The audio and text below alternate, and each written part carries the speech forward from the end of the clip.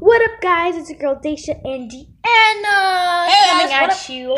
And today we are making a DIY super soft, super cute chair. Slash maybe we'll fail.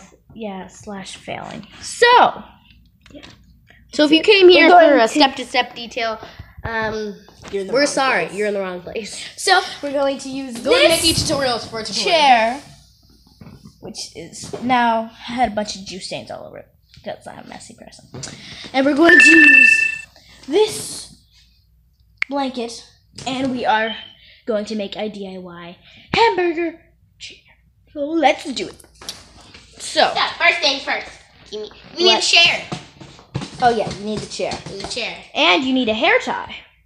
So don't mind my hair because it's always right. Yeah. See, I told you. So you just ignore it, put it on the chair the way you want it on, and you're gonna want to pull it up. That's up. Okay, that's great. Okay, yeah. That's going to what it's going to look like at the beginning. It's like bouncy, okay? It's not all the way to the floor yet. It's not all the way to the floor yet. It's just laid over, okay? So, yes, and we don't want the thing to come off because it'll look retarded. So, we are going to take a hair tie, and we are going here. And we are going to... We're going to do it at the bottom of the chair. And we are going to... Sorry, it's so dark. Behind the chair. I'm going to put it into like this ponytail. Put it into a ponytail, like you do with your hair. Put it into a ponytail. And if you're a boy watching this channel, then just put it into a ponytail. Scratching and stuff. So yeah, that is basically all you have to do. And then what you are going to want to do is you're going to want somebody to hold down the sides. And Deanna's going to be the person holding down the sides. And I'm going to sit. Okay, let go. Okay, so this is good. Look, my chair. It's a chair.